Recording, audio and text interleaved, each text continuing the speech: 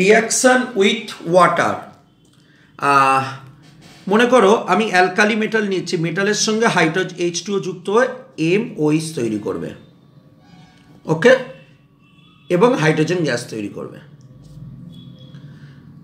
Likewise এটার সঙ্গে যদি এটা হলো অ্যালকালি মেটাল মানে +1 অক্সিডেশন নাম্বার হয়ে থাকে, আর যদি অ্যালকালি আর্থ মেটাল নিই, যদি N দিয়ে দেখাই সেটাকে, যার অক্সিডেশন নাম্বার কত +2, তখন কি হয় NOH2 এবং হাইড্রোজেন তৈরি করবে, ওকে। এখন ব্যাপারটা হচ্ছে কি না, আমরা যদি অ্যালকালি মেটালে চলে আসি, lithium, sodium, potassium, rubidium, caesium, francium.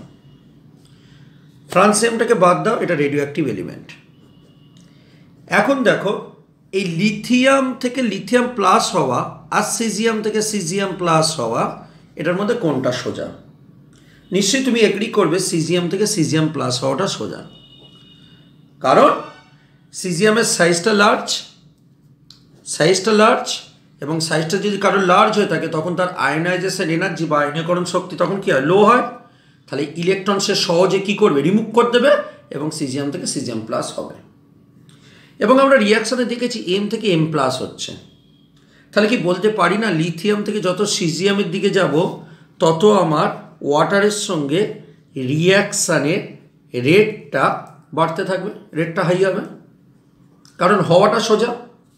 Likewise alkali আর্থ মেটালের দিকে চলে আসো, beryllium, magnesium, calcium, strontium, barium, radium বাদ দাও, রেডিও অ্যাক্টিভ বলে। এবার দেখো যত উপর থেকে নিচের দিকে নামবে আয়নাস এনার্জি লো, তাহলে সহজে নিজে ইলেকট্রনটা ছেড়ে দিয়ে বেরিলিয়াম নিশ্চয়ই সহজে ইলেকট্রনটা ছেড়ে দিয়ে Ba+2 পরিণত হবে। কারণ এটা হলো কি, তার কারণ হলো আয়নায়ন এনার্জি বা আয়নীকরণ শক্তি এর কি আছে, খুবই কম। তাই জন্য এই জিনিসটা ওয়াটারের সঙ্গে রিয়াকশন করে সহজে OH2 তৈরি করে দিতে পারে। কোনটা সব থেকে ভালো করবে, বেরিলিয়াম না বেরিয়াম, ওকে।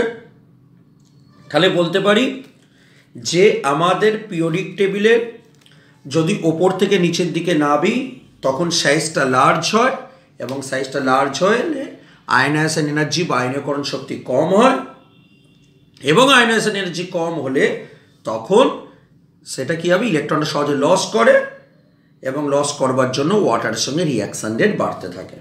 পরিষ্কার? তাহলে এরকম চারটে যে তোমাকে বলা হলো ওয়াটারের সঙ্গে রিয়াকশান রেট কার বেশি, আমরা কিন্তু ইজিলি ভাবে প্রেডিক্ট করে বলে দিতে পারি কার ওয়াটারের সঙ্গে রিয়াকশান রেট বেশি হবে, ওকে কিনা।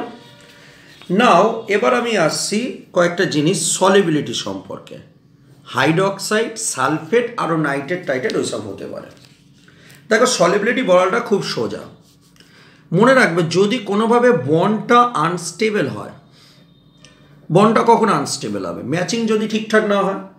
মনে করে একজন ক্লাস 2-তে পড়ছে, একজন ক্লাস 10-এ পড়ছে, তাদের মধ্যে ফ্রেন্ডশিপটা নিশ্চয়ই ভালো হবে না। তাহলে বন্ড ম্যাচিং না হলে, বন্ড যদি কোনোভাবে আনস্টেবল হয় তখন কী হবে, সহজে ব্রেক হয়ে যাবে, এবং বন্ড যত সহজে ব্রেক হয়ে যাবে তত কী হবে, সেই জিনিসটা সলিবল হবে, ওকে। যেমন দেখো আমি একই জিনিস নিচ্ছি, lithium hydroxide, sodium hydroxide, potassium hydroxide, একই সঙ্গে কম্পেয়ার করবার জন্য লিথিয়াম সালফেট, সোডিয়াম সালফেট এবং পটাশিয়াম সালফেট নিলাম। এবার তুমি কয়েকটা জিনিস খেয়াল করো, লিথিয়াম থেকে সোডিয়াম থেকে পটাশিয়াম যত যাবে তত কী হবে, সাইজটা লার্জ হচ্ছে, সাইজটা লার্জ। এবার একবার নিয়েছি OH- যার স্মল সাইজ, আর একবার নিয়েছি আমি SO4 2- মানে সেকেন্ড সিচুয়েশনের ক্ষেত্রে SO4 2- যার লার্জ সাইজ। তাহলে বলো তো এখানে OH- কার সঙ্গে ভালো বন্ড করবে, পটাশিয়াম তো সব থেকে লার্জ সাইজ, বড়োর সঙ্গে নিশ্চয়ই ছোটো বন্ড করতে পারে না, তাহলে OH- সব থেকে ভালো বন্ড করবে LiOH-এর সঙ্গে, এ কথাটা বলতে পারি, কারণ লিথিয়ামও স্মল সাইজ আর OH- স্মল সাইজ, দুজনেই ছোট, তাই দুজনেই ছোট হওয়ার জন্য লিথিয়ামের সঙ্গে OH- ভালো বন্ডটা হবে। তাই লিথিয়ামের সঙ্গে OH- বন্ডটা কী হবে, এই যে বন্ডটা আছে এই বন্ডটা কী আছে, একটা স্টেবল বন্ড। আর যদি স্টেবল বন্ড হয়ে থাকে তাহলে কি সলিবল হবে, নিশ্চয়ই না। এনিওয়ে পরেরটায় আসছি, সালফেটের সাইজটা লার্জ। এবার একটু বুদ্ধি করে বলো তো লিথিয়ামের সঙ্গে ভালো করবে না পটাশিয়ামের সঙ্গে করবে, অফকোর্স পটাশিয়ামের সঙ্গে করবে, কারণ পটাশিয়ামের সাইজটা লার্জ, তাই লার্জের সঙ্গে এই যে লার্জের যে বন্ডটা রয়েছে সেই বন্ডটা কী হবে, স্টেবল হবে। তাহলে পটাশিয়ামের সঙ্গে সালফেটের এখানে এই বন্ডটা হলো স্টেবল। ওকে, তাহলে এই তিনজনের মধ্যে উপরেরটা স্টেবল, তাহলে সব থেকে আনস্টেবল কোনটা, এইটা, এটা সব থেকে আনস্টেবল। এবং যদি কোনো জিনিস আনস্টেবল হয় সহজে ব্রেক হয়ে যাবে, এবং সহজে ব্রেক হয়ে গেলে কী হবে, সহজে সলিউবল হবে। ওকে, এখানের ক্ষেত্রে দেখো এটা সব থেকে স্টেবল, তাহলে এইটা হলো কি সব থেকে আনস্টেবল। এবার এটা আনস্টেবল হলে কী হবে, এটা সহজে কী হবে, ব্রেক হয়ে যাবে এবং সহজে কী হবে, সলিউবল হবে। পরিষ্কার। এবার ওইচ মাইনাসকে কেন স্মল বলেছি, অক্সিজেনের সঙ্গে হাইড্রোজেন আছে, হাইড্রোজেন মানে পিরিয়ডিক টেবিলের সব থেকে ছোটো এলিমেন্ট, বাদ দাও, তাহলে অক্সিজেনের সাইজটা ছোটোই, তাই এটা স্মল সাইজ। আর সালফারে দেখো, সালফারের সঙ্গে 4টে অক্সিজেন রয়েছে, তার মানে নিশ্চয়ই লার্জ সাইজ, বুঝতে পেরেছ? তো এরমভাবে আমরা কাজটা করব। মনে করো আমাকে আরেকটা কোশ্চেন নিলাম, আমি অ্যালকালি আর্থ মেটালের সঙ্গে নিলাম BnO3 magnesium NO3 beryllium magnesium calcium CaNO3 বললো এর মধ্যে সলিবিলিটি কম্পেয়ার করো। তাহলে আমাকে দেখতে হবে কোন বন্ডটা স্টেবল। আগে তুমি আসো বেরিলিয়াম থেকে ম্যাগনেসিয়াম থেকে ক্যালসিয়াম, যত উপর থেকে নিচের দিকে নামছে সাইজটা কী হচ্ছে, লার্জ হচ্ছে।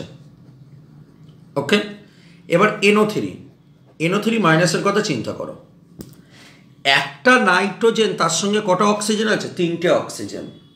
তাহলে এই অবস্থায় কি সাইজটা স্মল না লার্জ?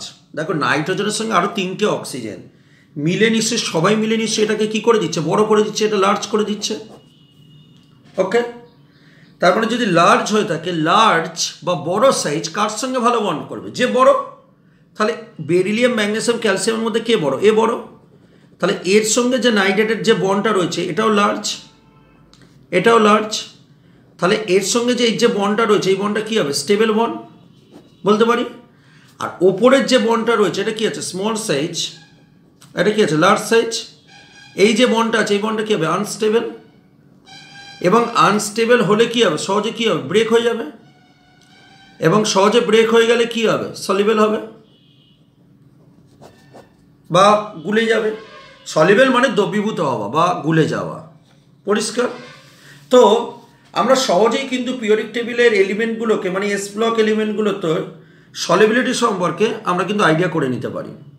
এবং আশা করব ভিডিওটা থেকে ক্লিয়ার যে সলিবিলিটি এবং ওয়াটারের সঙ্গে রিয়াকশানে কী ঘটবে। ধন্যবাদ সাথে থাকবার জন্য।